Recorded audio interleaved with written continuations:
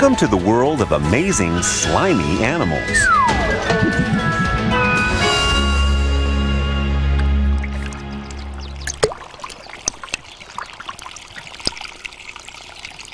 Hi, Henry. I see you have green fingers. Duh! I'm just cleaning up in the garden. Say, where did that yucky stuff come from? Oh, gross! What is it? That's slime, Henry. I can see it's slimy, but how? I just cleaned. No, it's slime. It was left there by an animal making a trail. Excuse me, a trail to what? As if I want to know. It might be from a snail, or maybe a slug. Oh, right. Like those little guys carry around buckets of slime. They don't need to, Henry. They produce the slime from their bodies. Like I said, gross. For some animals, slime can be very useful. Not in my garden. I'm sure I have something to get rid of these slimy animals.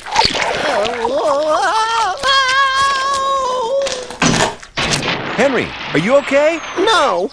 Get those slimy snails and snakes out of here. I hate snakes. Look closer. Snakes aren't slimy at all. It's a myth. I don't care if it's a mister. It looks slimy to me. Snakes have completely dry skin, Henry. Slimy animals are ones which use different kinds of liquids on their bodies, or for eating and other things. Salamanders and toads use slime to keep their skin wet when they're out of the water. What? These animals never heard of moisturizer? That's kind of what they're using the mucus for. Excuse me? Mucus. Gesundheit. No, Henry. Mucus means the slime animals make with their bodies. It can help some animals move, like snails. No, I don't like snails. That mucus messes up my garden. When you crawl around on dirt and rocks, you need a little slime to help you smooth your way. Like taking a water slide? Cool. Slime helps animals in many other ways, with giving birth or with setting sticky traps to catch a meal. Well, I'd rather have... Don't tell me pizza. No, cheeseburgers. I'm on a diet. How about a slime lunch? Some animals even eat slime. Oh, please. Sucking out the guts of their prey, or delicately nibbling it off the skin of their parents. Slime might be useful for some animals, but I don't want it in my garden. Everything has a purpose in nature, Henry. Even slime. Stick around. Get it? Stick around? Funny. Very funny.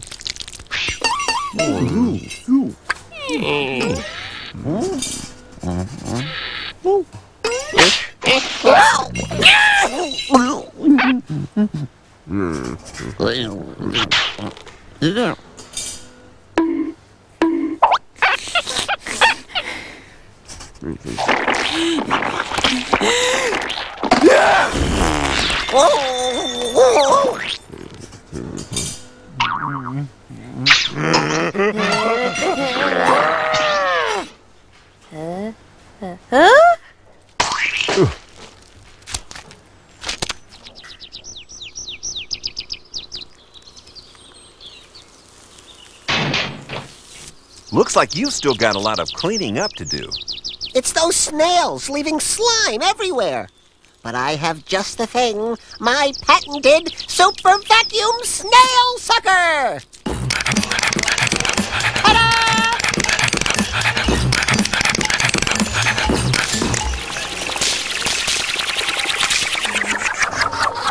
Huh? If it works, of course, I'd say it needs lubricating. Excuse me? It means making something slippery so it moves more easily. Like oiling an engine. Or your body. You know, a lot of animals lubricate themselves for different reasons. Some for protection, others to make them go faster. Okay! Hit it!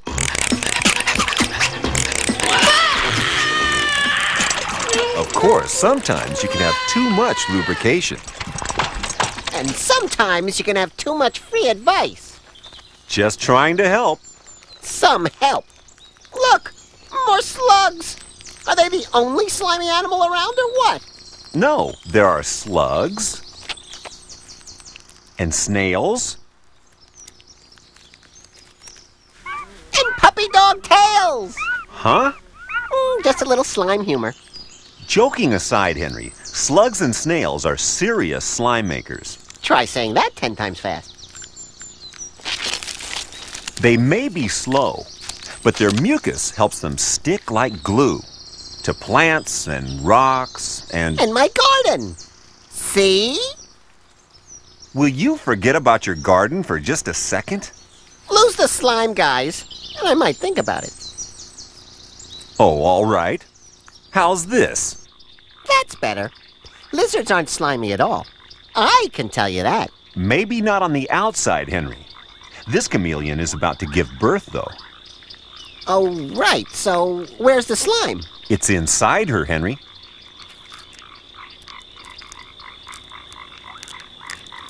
Oh, yuck! Hey, I thought all lizards had eggs. They do, but chameleons keep their eggs inside them to protect their young. The slimy white inside the egg helps feed the growing baby and makes being born go a lot smoother when the egg breaks open. Ah, I do love looking at baby pictures. Here are some really amazing baby pictures then. Hey, a jelly bean with legs. No, same size, but this is a baby wallaby. They're born when they've hardly developed. They can't even see yet, so the mother licks a trail on her fur for the tiny baby to follow. It leads the young into mother's pouch. There, the wallaby will stay for 7 months until it's big enough to look after itself. It's one small step for a wallaby, one long slimy trail for a jelly bean.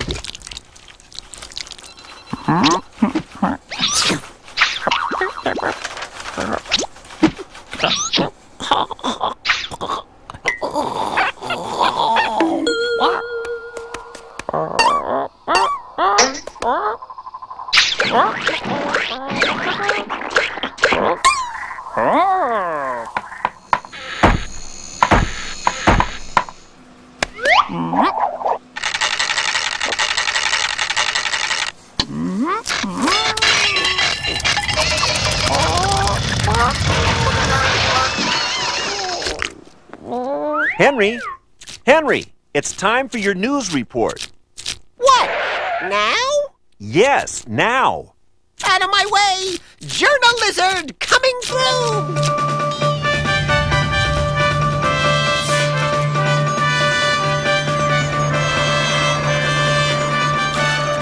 Tonight, wildebeest flock to opening of new mud baths.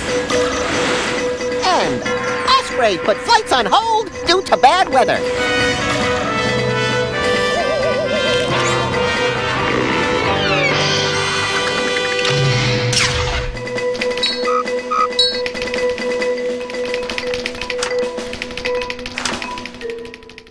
But now, our top story.